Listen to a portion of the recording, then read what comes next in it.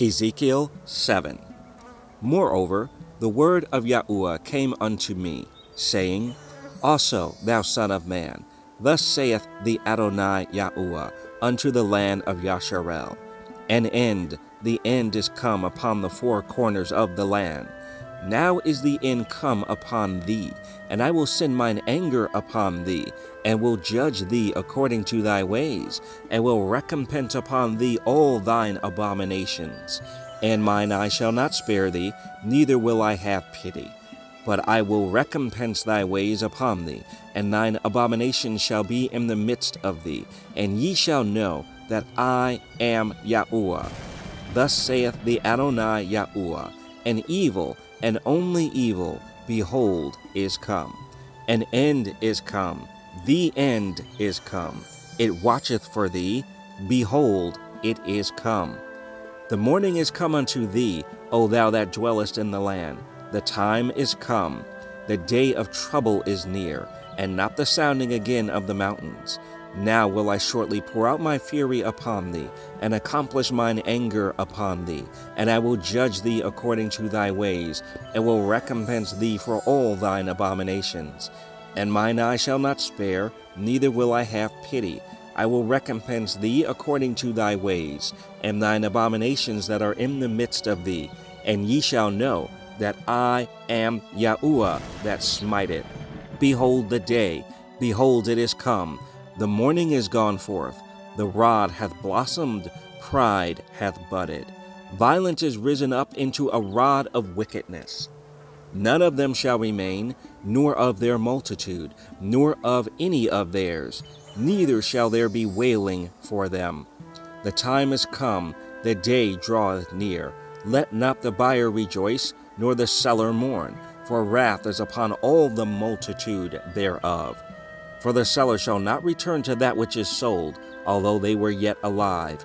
For the vision is touching the whole multitude thereof, which shall not return, neither shall any strengthen himself in the iniquity of his life. They have blown the trumpet, even to make all ready, but none goeth to the battle, for my wrath is upon all the multitude thereof. The sword is without, and the pestilence and the famine within. He that is in the field shall die with the sword, and he that is in the city, famine and pestilence shall devour him.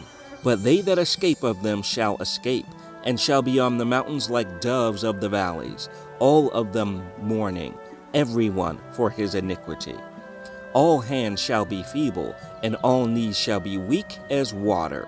They shall also gird themselves with sackcloth, and horror shall cover them, and shame shall be upon all faces, and baldness upon all their heads. They shall cast their silver in the streets, and their gold shall be removed. Their silver and their gold shall not be able to deliver them in the day of the wrath of Yahuwah. They shall not satisfy their souls, neither fill their bowels, because it is the stumbling block of their iniquity. As for the beauty of his ornament, he set it in majesty. But they made the images of their abominations and of their detestable things therein. Therefore have I set it far from them. And I will give it into the hands of the strangers for a prey, and to the wicked of the earth for a spoil, and they shall pollute it. My face will I turn also from them, and they shall pollute my secret place, for the robbers shall enter into it and defile it. Make a chain, for the land is full of bloody crimes, and the city is full of violence. Wherefore I will bring the worst of the heathen, and they shall possess their houses. I will also make the pomp of the strong to cease, and their holy places shall be defiled. Destruction cometh, and they shall seek peace, and there shall be none. Mischief shall come upon mischief, and rumor shall be upon rumor. Then shall they seek a vision of the prophet, but the law shall perish from the priest, and counsel from the ancients. The king shall mourn, and the prince shall be clothed with desolation, and the hands of the people of the land shall be troubled. I will do unto them after their way, and according to their deserts will I judge them, and they shall know that I am Yahuwah.